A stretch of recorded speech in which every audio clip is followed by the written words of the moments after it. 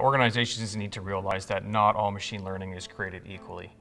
An understanding of their use cases is critical so that they can select the best tool for their organization and security needs. In the world of cybersecurity, you'll often hear the term supervised machine learning.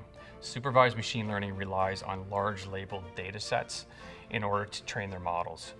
This type of machine learning is really effective for known cyber attacks such as malware, with which we have decades worth of data on.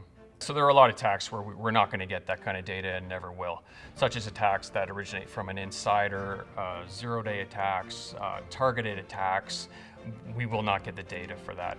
So INTERSET employs unsupervised machine learning. And what we can do there is we can establish normal baselines based on unlabeled data. Well, we combine unsupervised machine learning with another layer of math. This allows us to pinpoint behaviors that are abnormal.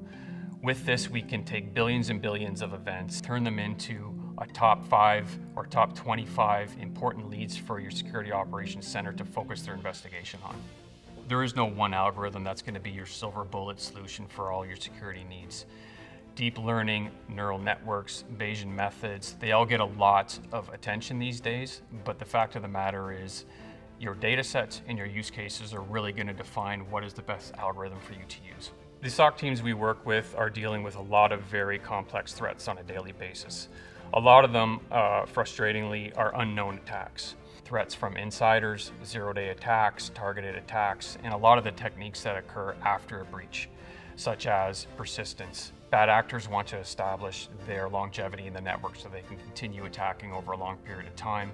They want to discover more targets to attack, so they will look for hosts, what the operating systems are, user accounts, other security software, and they'll want to hide their tracks. They want to evade your security software so that they can remain unseen for long periods of time.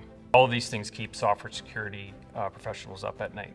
Traditional approaches that are based on rules or signatures really miss a lot of these attacks because these attacks don't follow known patterns. Also, a lot of these attacks, they're very subtle, so they will fly under the radar of your security operations center.